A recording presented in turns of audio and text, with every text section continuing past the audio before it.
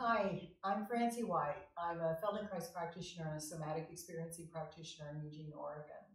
And today I have pelvic circles number 9. And as I've said, pelvic circles to me is just one of the best movements that you could do. You could do it every day, in the morning, the afternoon. And it helps calm the nervous system. It helps regulate the nervous system. So if you're upset, it can calm you down. If you're crashed, it can perk you up. And also it helps connect all of these muscle groups in our body so that we can move easier and without pain. So here is pelvic circles number 9. And as always, start off doing the pelvic tilt, the cardinal directions. And you can do it, once you get used to doing this a lot, just do it a few times. And also you can check out pelvic tilt, which is my 5-minute Felde on that, and then also lifting the hip, which is the other cardinal direction. So press on one foot and lift the hip and alternate. So doing this at the beginning allows your body to kind of get used to what muscle groups are going to be called for, so you don't hurt yourself if you go directly into pelvic circles.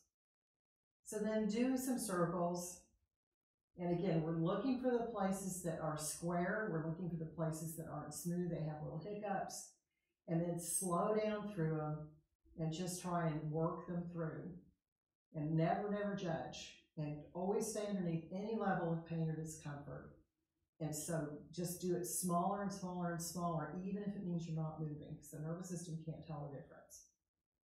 So change directions.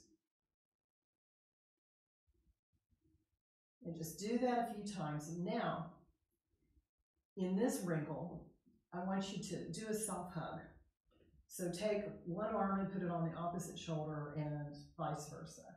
And so you're hugging your chest. And this is going to restrict the movement of your chest. So now when you do the pelvic circles,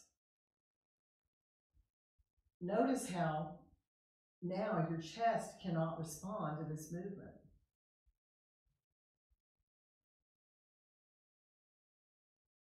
And in doing this, I'm actually even finding a little place where I'm getting a little stab. So I found some little place that it's not moving so well when I restrict the movement of my chest. And change directions. And just notice what has to change. Notice what's harder, what seems like it takes more effort. And in the Feldenkrais method, paradoxically, when something is harder, is taking a lot of effort, our solution is to put less effort into it.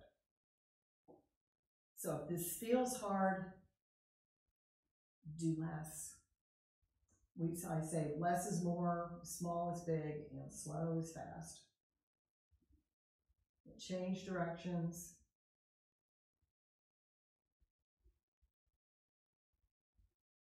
And notice how this even restricts your breathing. And your breathing can help a movement or hinder it. So now what happens then when we release the chest? And now the chest can move. And it can help with the movement. It can free up the movement of the pelvis. But now the nervous system has learned more because it had to work around the restriction in the chest. And change directions. And just notice any of those places that have little hiccups or maybe you have a little bit of pain, and slow down. You can even just kind of rock through it really slowly. And you can use your feet to help if you need to. And then when you're done, just let it all go and notice yourself on the floor.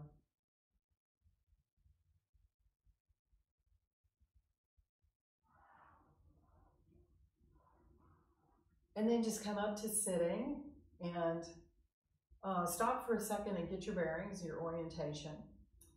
And I hope that this is helping you. I love pelvic circles. It's one of the things I'm doing specifically to help with a problem that I'm having in my lower spine right now, and which is why I'm trying to come up with all these different variations. So Anyway, subscribe to my YouTube channel if you like this video. And I also have a website, integratedsoutheugene.com.